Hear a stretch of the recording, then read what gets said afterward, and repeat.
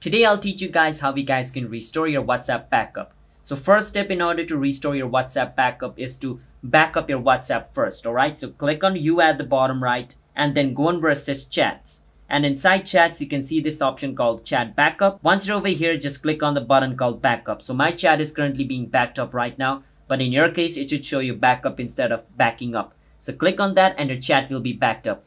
Now you need to remember this. This is a very important thing. You need to know where your chats are being backed up. So my chat is being backed up in my iCloud. So I need to know which iCloud it is.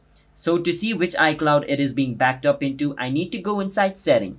So this is my iCloud name, Jake. So basically my chat or my WhatsApp chat is being backed up in my Jake iCloud, alright? So the next time I want to restore my WhatsApp, I need to log in into my iCloud account called Jake, alright? I cannot log in into another iCloud account because my backup is being done in this iCloud called Jake. So simple, when I go into WhatsApp in another phone, I need to be logged in into this Apple ID. So let me show you. So to make sure that I'm logged in into the same iCloud, I need to go inside my setting.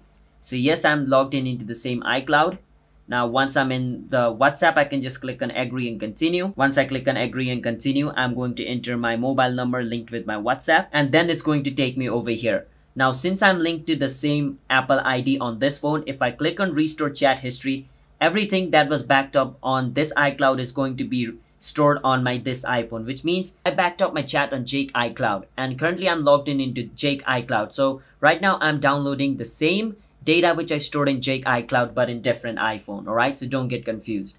Now once the restoration is done, I should be able to go back to my old WhatsApp. So hope you understand on how to restore your WhatsApp backup.